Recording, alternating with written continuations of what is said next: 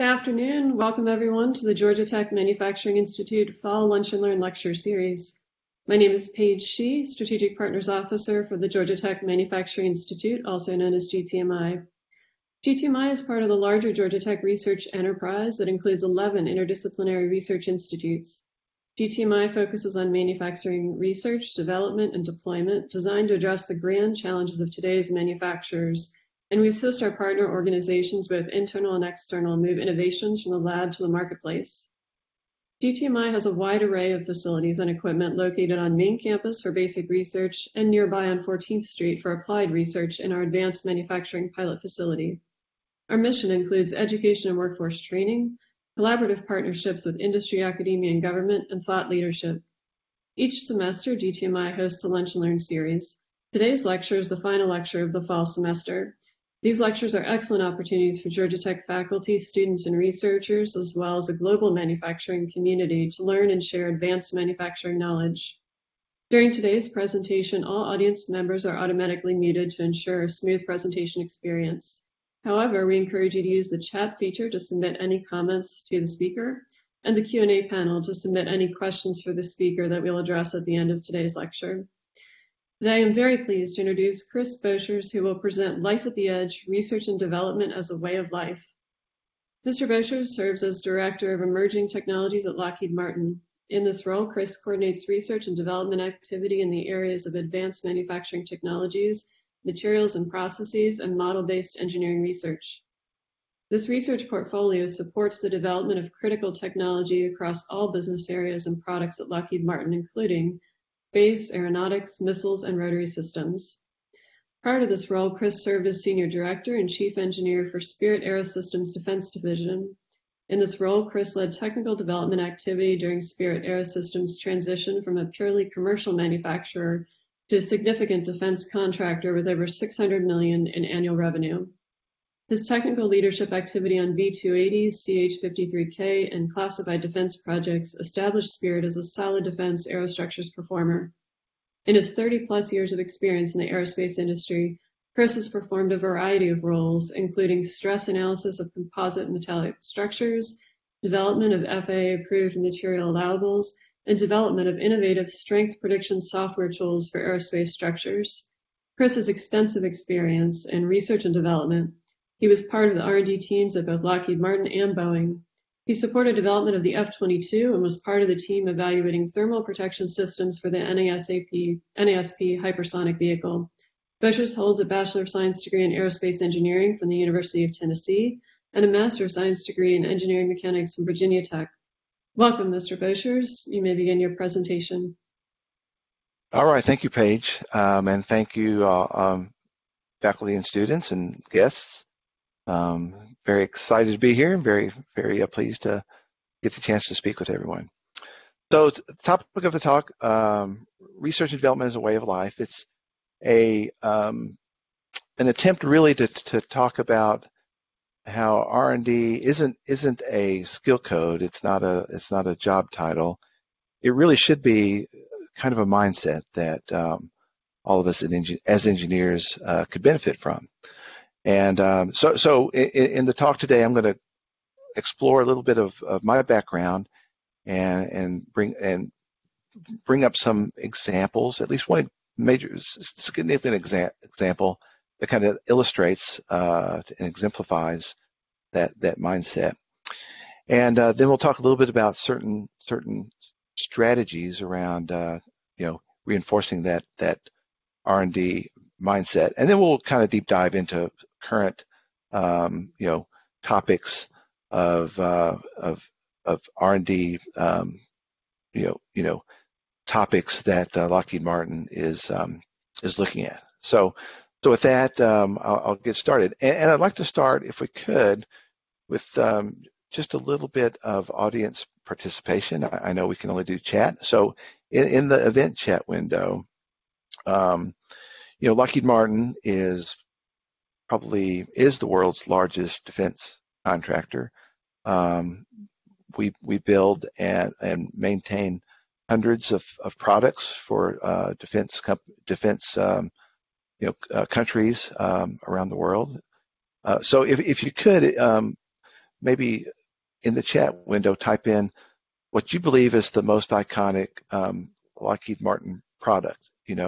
We build so many different types of helicopters and aircraft, and if you could just add in what a product that you believe is most representative or just comes to mind when you think of Lockheed Martin, what that product is, what that airplane is, what that missile is, what that helicopter is. So if you wouldn't mind, just go ahead and putting in the chat window.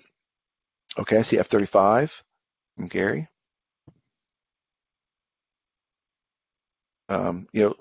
While you guys are thinking, CH-53K is a good one.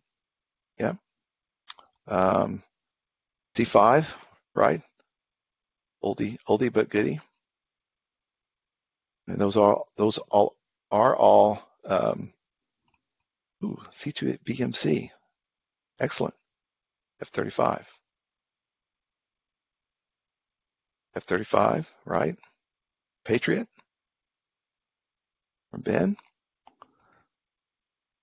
Lockheed Martin, and go ahead and keep adding in. I'll add a little bit of color. Lockheed Martin is comprised of 4 business areas. We'll cover this later, but it's a company that's accreted from many smaller companies over the years, and so there's a wide variety of different products that are built, and some of them are legacy, and some of them have been developed in recent years. Okay, so for F-35, and that would be my choice as well. When I think about Lockheed Martin, I think about F-35. It's probably one of the largest, if not the largest, defense project ever. It's intended to eventually produce thousands of air vehicles for both the United States and our allies. So now then the second part of this little exercise, for the F-35 in particular, what would be the one adjective that you would describe for the F-35? And I'm looking for one in particular that I think will come up, but I'm curious to see. So if you could think of just one word to describe the F-35, what would that be? And if we don't get it right, I'll supply the correct answer.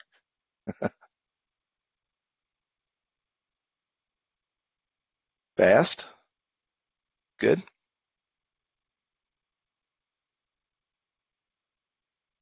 Any others?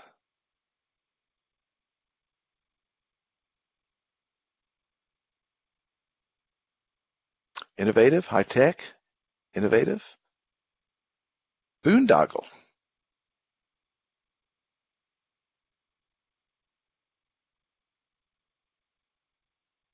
Excellent. Okay, so I'll pick boondoggle. I think that's close to what I was looking for, and that's not surprising to me. I would have said expensive or costly, and it is a very expensive vehicle. So I recently joined Lockheed Martin after a role at Spirit Aerosystems, which is the former Boeing division in Wichita, Kansas. And one of my jobs, in fact, my only job really there was in the last few years was to grow the defense arm of Spirit, and we did so by emphasizing our ability to produce affordable products. And when Lockheed Martin brought me on board, it was really, I think, to essentially help out in that area, is to help use advanced manufacturing technologies, new materials and processes, new engineering tools to make Lockheed Martin products more affordable for our customers.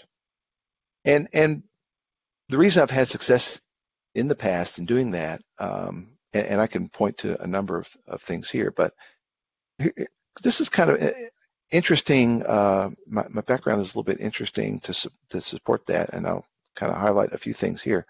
I went back and counted, and I think I've been involved in something like 25 different aircraft development projects in some way over the past 35 or so years. Here's a few of them here. If we start in the upper right, that's the 787, which was the first mostly composite commercial air vehicle brought to market. The F-22, if I go clockwise there, the F-22 is shown there. The 737 next generation, which we've all flown on before. CH-53K. I was responsible for the team that designed and built the fuselage, and still continues to build the fuselage at Spirit. A350 did a lot of work on the wing, and then the Bell V280, which is still that was a flying demonstrator, which is going to be competed in coming years between Bell and Lockheed Martin. Over the years, I started off as in structural research group at McDonnell Douglas. Right out of college, I went to General Dynamics in composites. My background has mostly been composites work. I'm a stress analyst primarily, but mostly with focused on composite materials. Went back into R&D at Lockheed in the early 90s. Moved as a structural analyst to Boeing. Became part of the research and technology group at Spirit. Back into a product development role as chief engineering director at Spirit, and then most recently came here as director of emerging technologies, which is really leading a pretty high-powered R&D group. And what I found interesting about this background was that the research R&D kept coming up, and it was cyclical. So I found myself going back and forth into from research and then into a product support or development or a managerial role. But it's been interesting that the R&D title or responsibility has followed me throughout my career, and I don't think that's too terribly different than a lot of people, a lot of engineers in aerospace and probably in other areas too.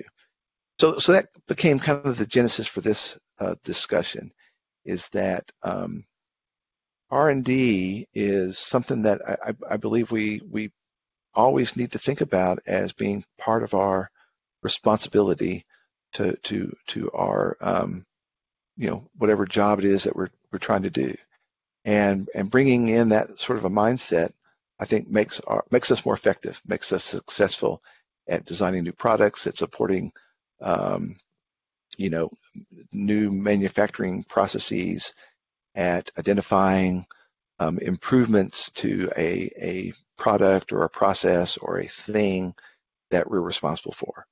So that's the central premise here, is that having this mindset, having this research and development mindset is advantageous to us.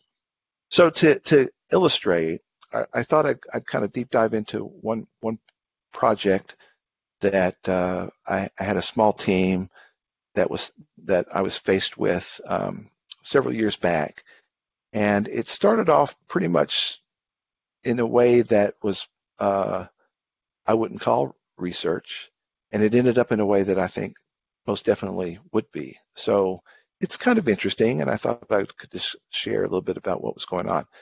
So I was in a product development role and leading a small team, and we basically got alerted from one of our programs that was building a new product for a commercial aircraft.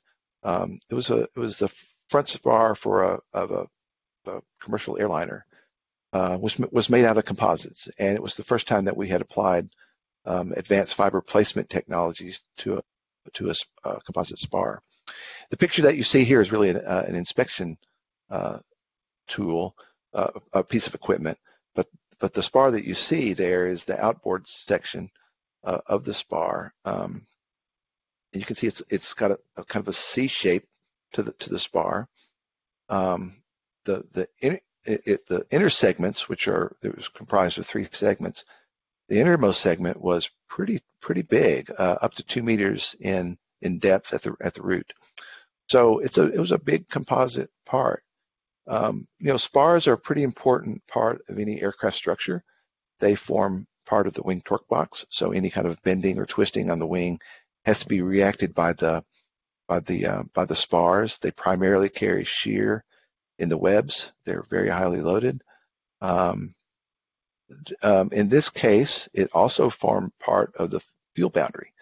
So there was a fuel tank located inside the wing, just like most commercial airliners, and as a fuel boundary, it meant that there were additional requirements for safety purposes that were levied upon the spar. So in particular, when in the case where you might have a hard landing, an emergency stop, that when the pilot applied the brakes on the runway, all the fuel would pile up and push forward against the front spar. And if that fuel is not contained, if there was a leak, even on a hard landing or an emergency landing, then a safety flight issue could arise.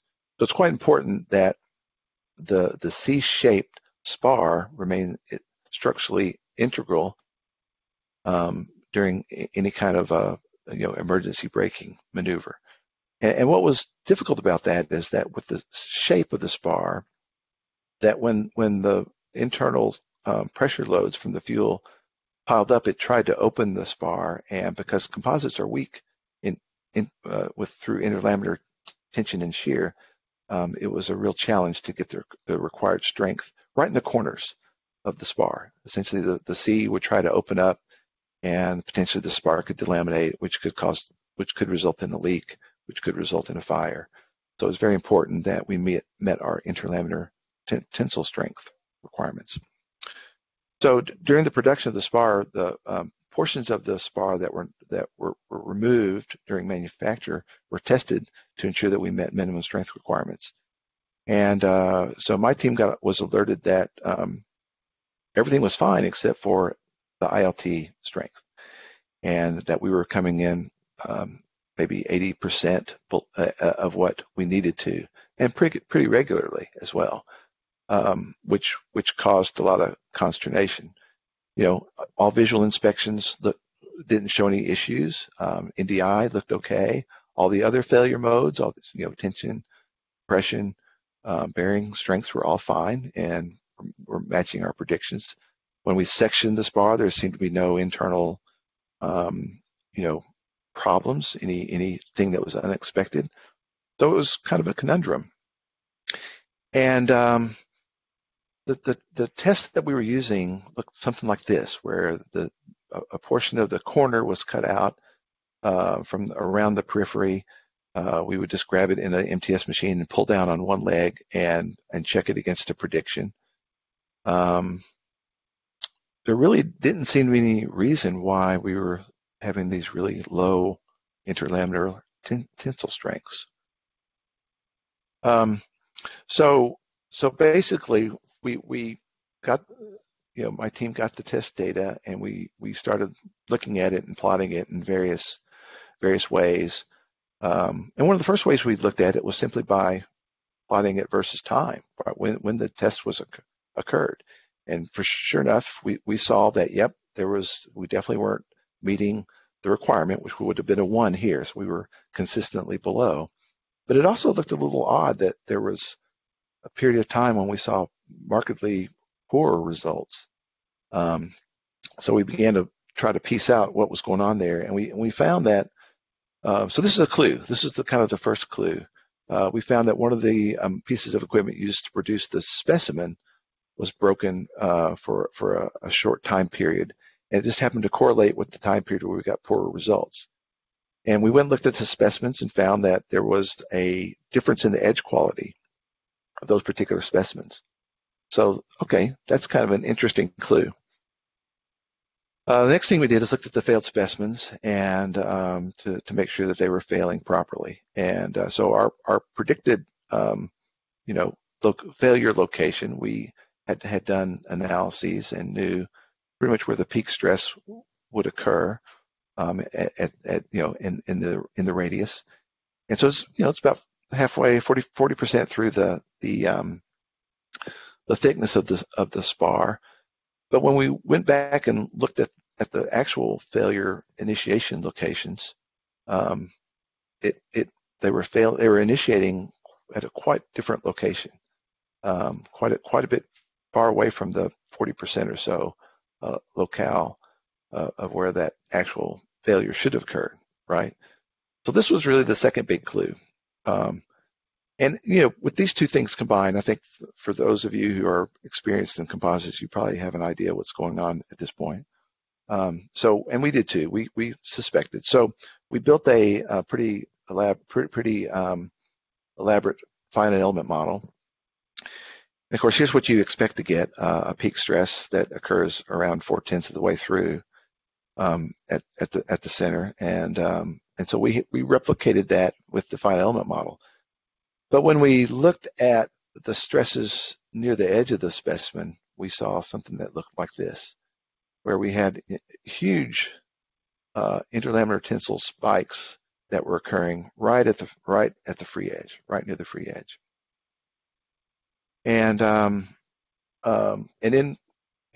as we looked at it and reviewed our process, we realized, of course, what was going on is that free edge effects were occurring at the edge of the laminate, and this has been, pretty well known for 40 years that for a laminate with that's not just a 090 laminate, that you'll have these free edge stresses. We didn't realize the magnitude of them for the particular layup that we had, and when we went out and plotted them, we found that they were extremely large, and we were able to correlate those with the actual failure locations. So and then in terms of the edge quality, what we found is that if we happen to have a thanks Gary, looks like you're so if we happen to have a microscopic flaw that was near one of these large stress risers, then we would initiate failure a little sooner than was expected, and so that was the dependence on the edge quality that would interact with these large stresses. So it was a kind of an eye-opening problem that we were testing. We weren't testing the spar itself; we were testing the quality of the edge. And once we realized that,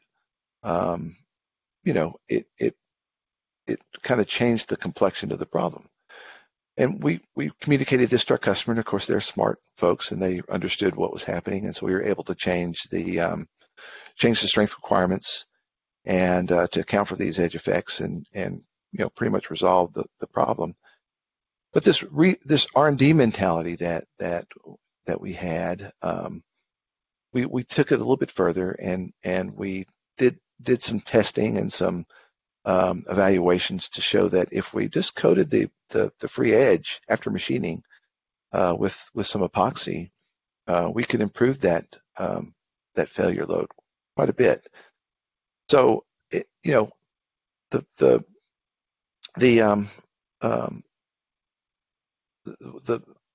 point here really is that if it had been treated without having this sense of inquiry, it could have been a kind of a really thorny problem. But just being able to use the available data and conduct what looks like an R&D project, really, I think we were able to improve the process and pretty easily resolve a problem that was really perplexing both us and our customer. So what's kind of interesting, at least from that I took away, was this sense of the edge, right? I mean, that in that case it was really a physical edge that we were testing, but you come across, in engineering we come across edges in different ways so many times. It just kind of, I started noticing this a lot after that, where again, a composite material is defined, the properties of it are so dependent upon the interface layer between the composite and the matrix material. Aerodynamics, the boundary layer and the interplay between structures and fluid interactions all occur at this boundary. Interfaces, the limits, right? The boundary of the spar and the fuel. All of these boundaries and edges, it seemed to be the place where we should be looking for problems or ways to improve. And it seems like that's a kind of a uh, a touch point for us as to where should we start. We should start looking when we are faced with an issue or a problem or a research topic. Where are the boundaries? Where are the limits? Where are the edges? Where are the interfaces?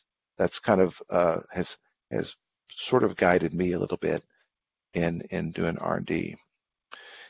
When we also think about research strategies, the example I just went through was and kind of an example of necessity being the mother of invention. And we've had discussions about this too internally, being that it seems like a lot of good ideas, a lot of good capabilities come out of our programs, not necessarily in the R&D, intentional R&D projects that we run, but when people try and solve a real problem that they have, it seems like a really good way to develop research capabilities, develop new capabilities. And we would, a lot of times we'll take those and advance them through a more formal R&D process. But it's that genesis of a really good idea that comes from need, oftentimes. Road mapping is really the way that, and we're approaching road mapping season at Lockheed Martin right now, where we look into the future and we try to see what's coming and what our needs are. And those road mapping and brainstorming sessions are really a lot of fun. They're where we try and come up with what we think we're going to need and what kind of R&D solutions to enable certain capabilities that we want to have to be able to improve our products or to win new business or to make certain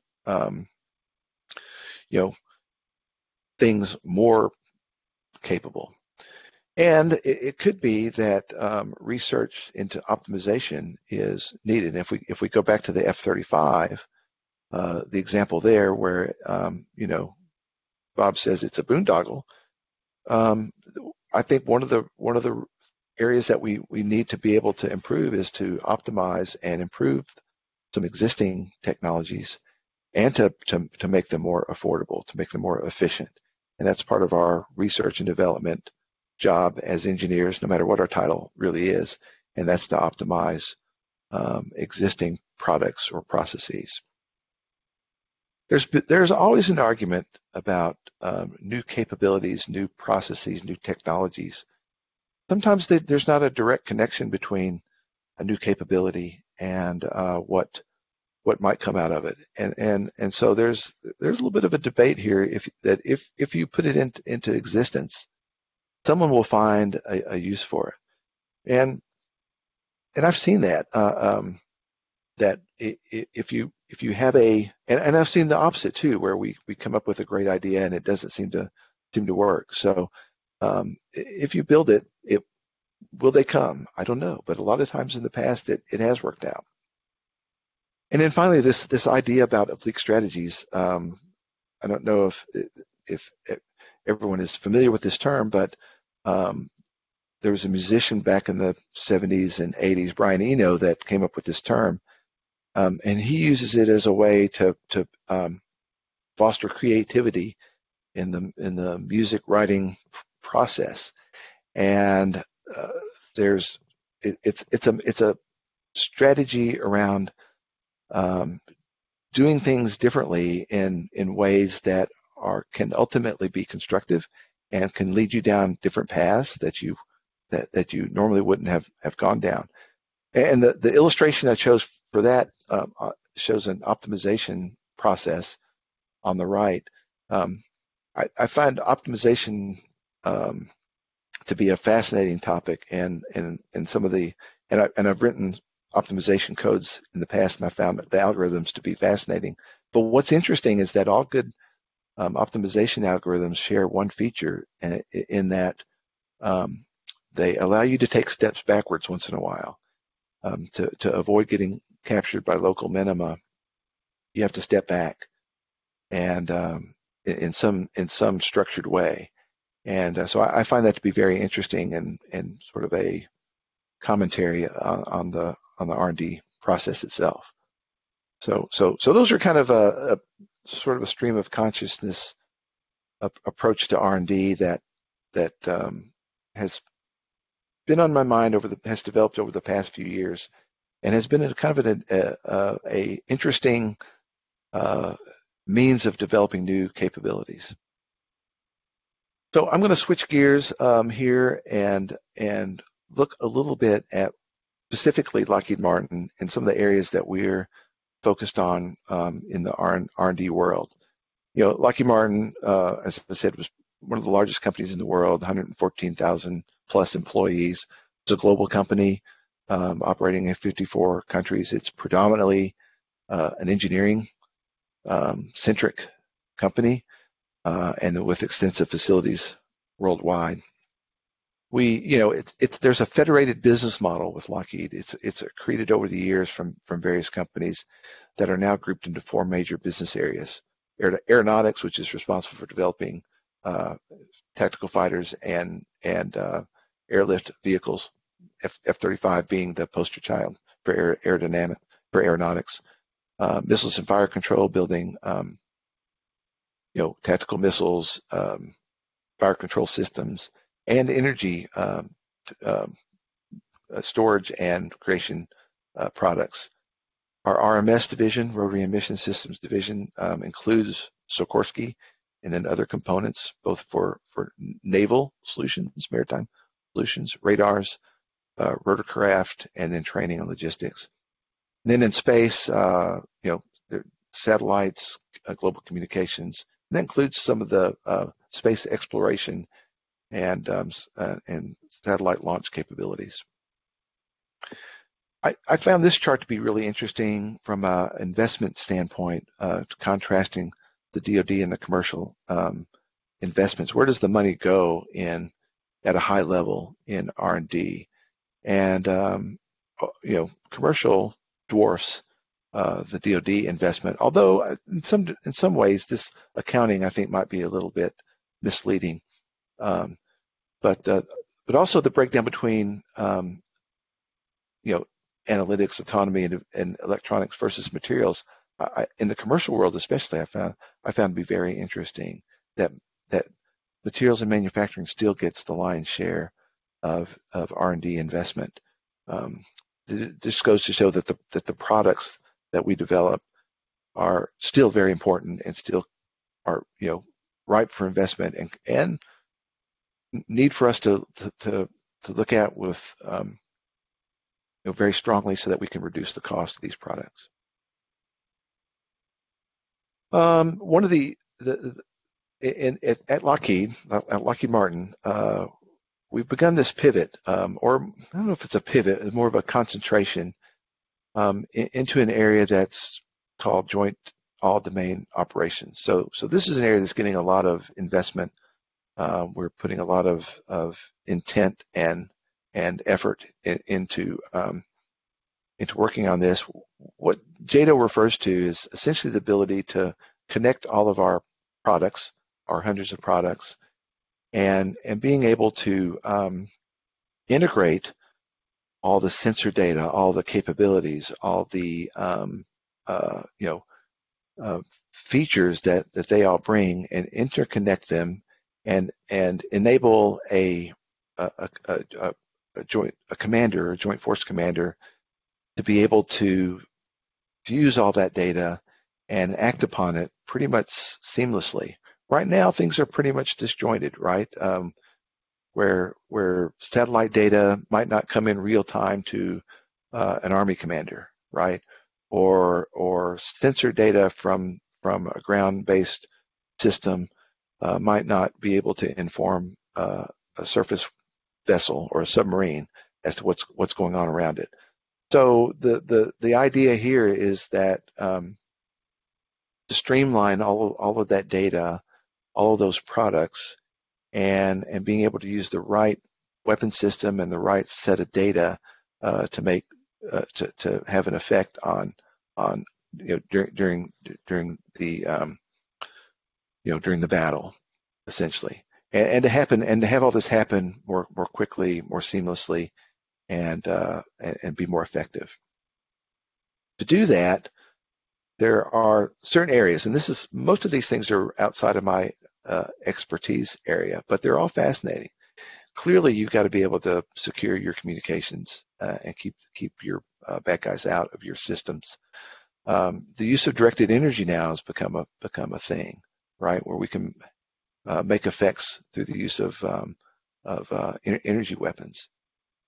Quantum computing, enables that advanced AI and ML capabilities to occur much more quickly and in real time.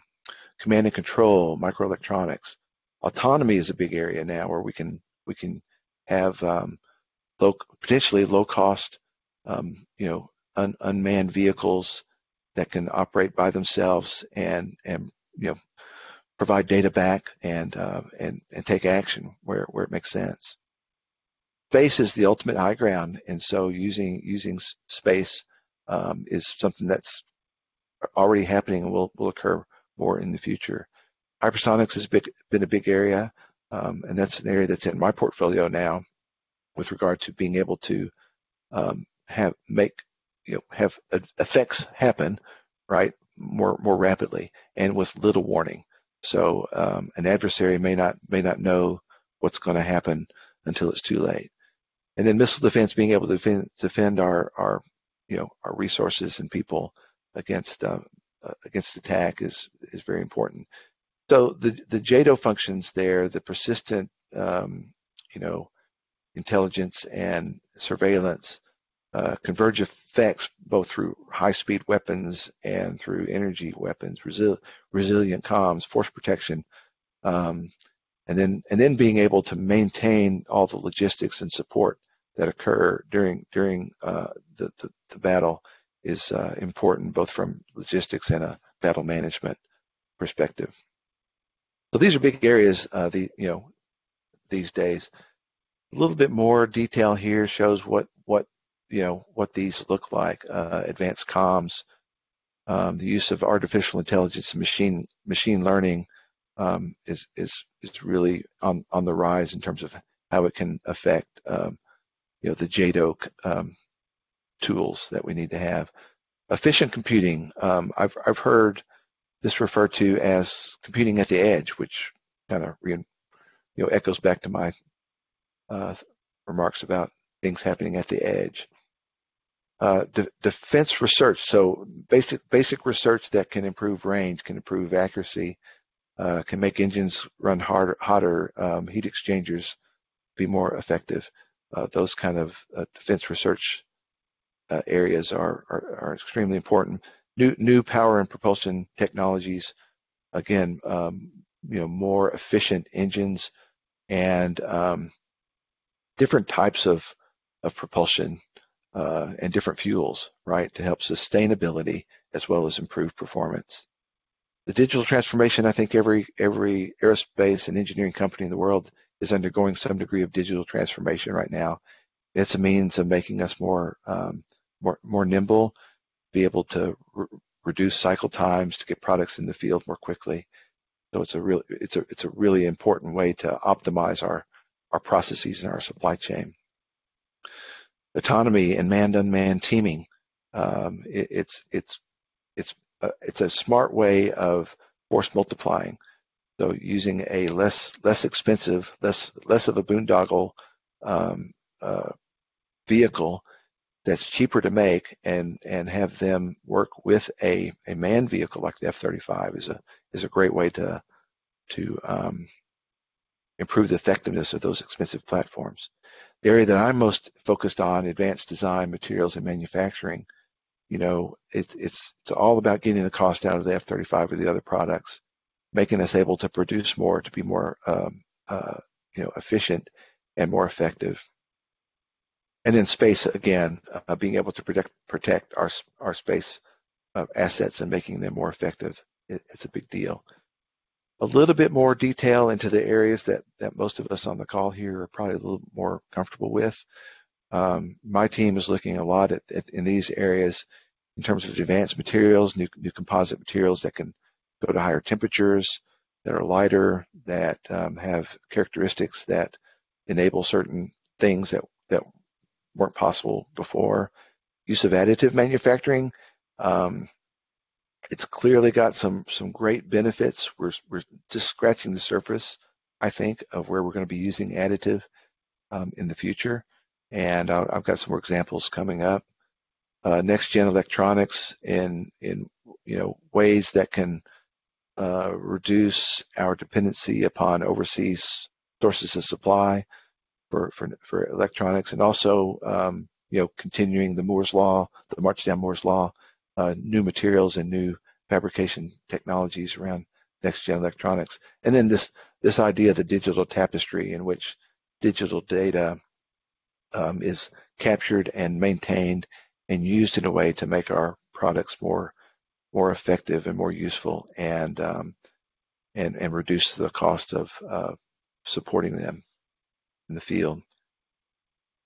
Again, real quickly, I won't go through all of this, but some of the areas that I find just fascinating now is the use of ICME and microstructure at various scales, being able to model and simulate these materials at the molecular level, and then scaling that up and being able to predict how they will perform at the macroscopic level is something that's really advanced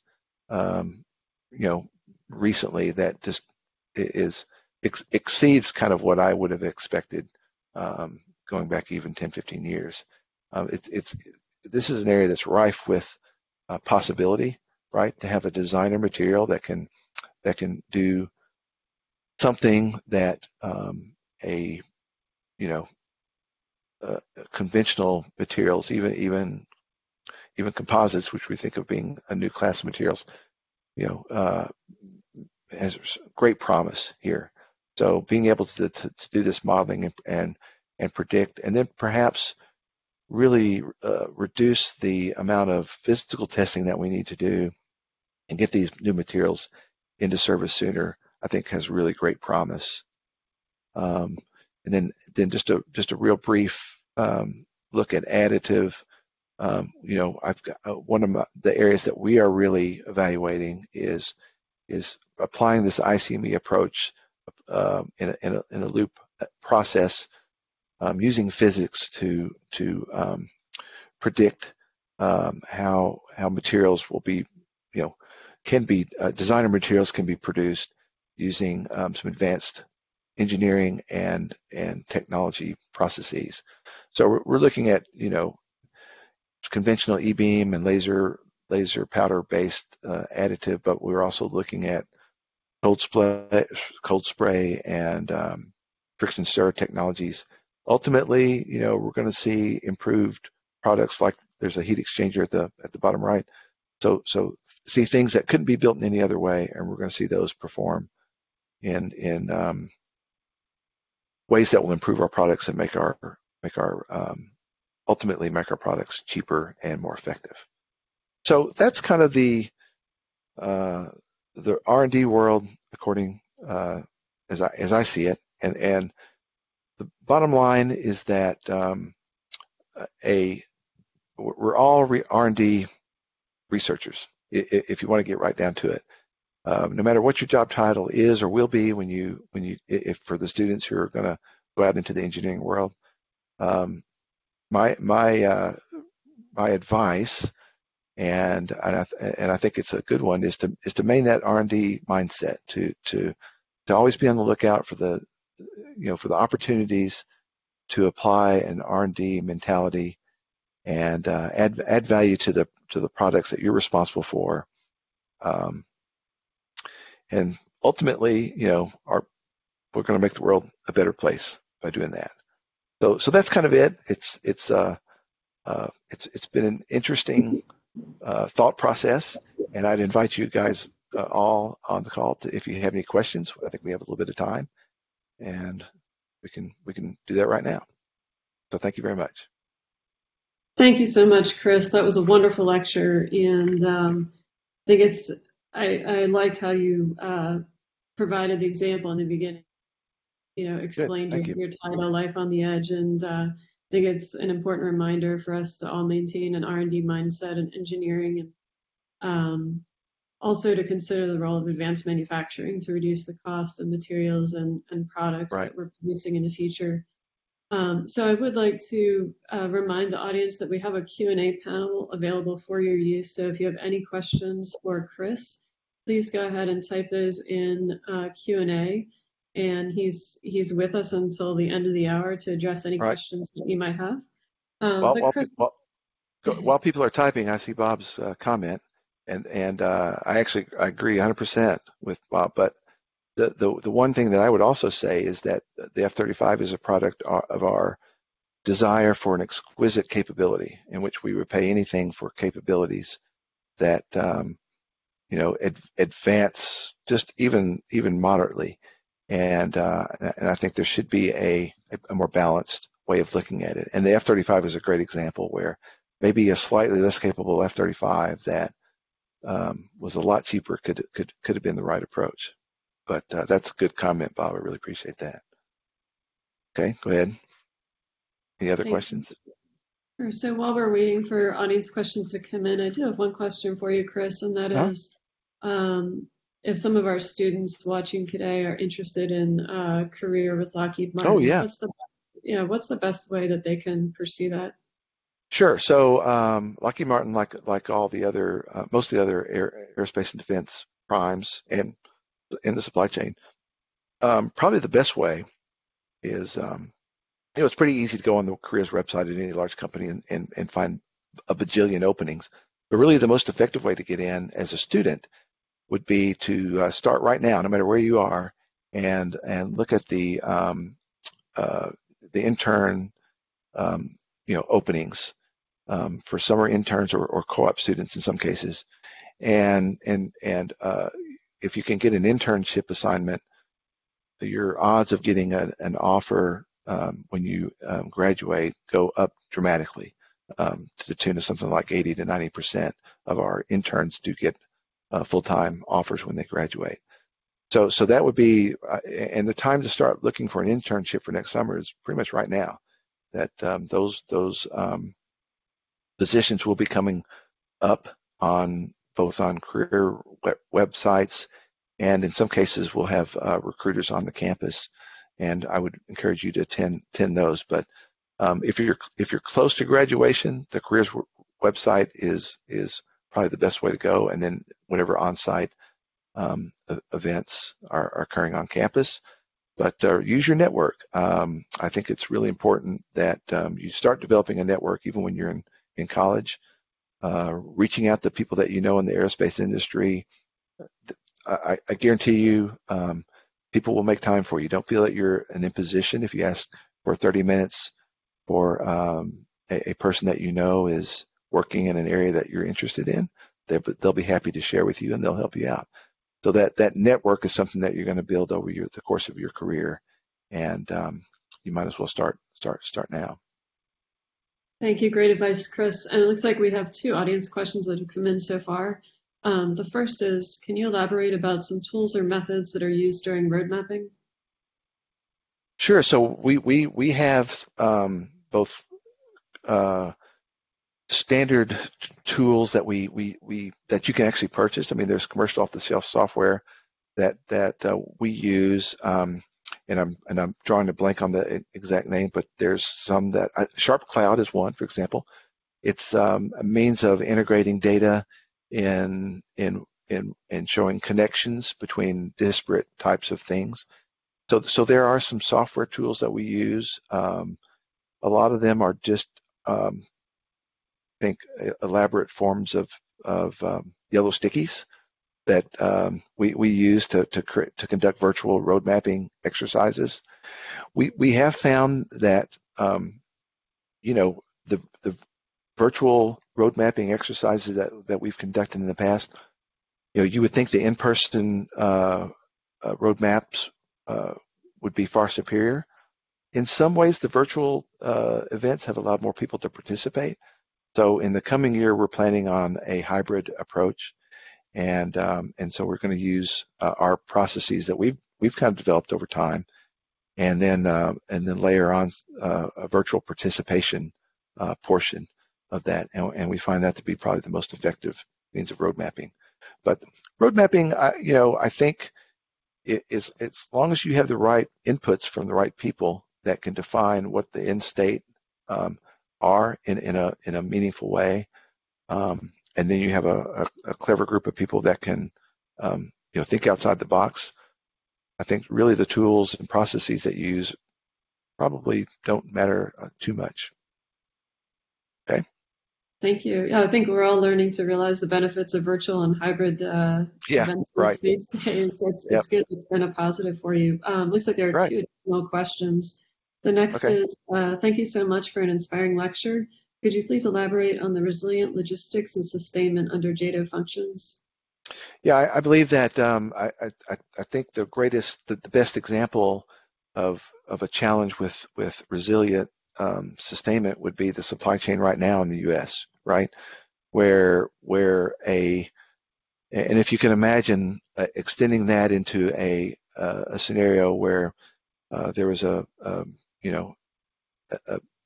brush fire of conflict going on, and trying to get logistical equipment to that area, an adversary could make that really hard and could break down essentially the supply chain. So what's meant there is to enable the folks who are responsible for fielding the weapons and getting them back into battle are able to have access to the resources that they need, and that an adversary can't, by taking some action, deny them that access to that supply chain. So it's and information technology is kind of key to that, right? Knowing what you need, knowing what's available is key to orchestrating that sustainment in a contested area. So that's kind of what I believe that item means. Thank you, Ben. Thank you. The next question, ICME has been very promising for materials design. Yeah. Yet there are challenges in terms of how accurate the simulation predictions could be given the high computational cost. What are your opinions about the challenges and opportunities for R&D to realize ICME in the near term? Yeah, I think that's why this one chart that's just showing has that process in a loop, right? That you can potentially use your testing or your results to help inform your predictive and improve the process. In practice, I've seen both startling successes and alarming failures. There's a case where we tried to use some, I don't even think it was ICME, but some techniques to do some fine element modeling, and it became too complex, and we were totally unsuccessful. And yet, ICME, we've seen some pretty good successes, particularly from a qualitative standpoint, where we can get an improvement or a betterment in some way, and maybe not the prediction itself, maybe not be the most accurate, but yet we can still push our performance in the right direction in a way that we can predict.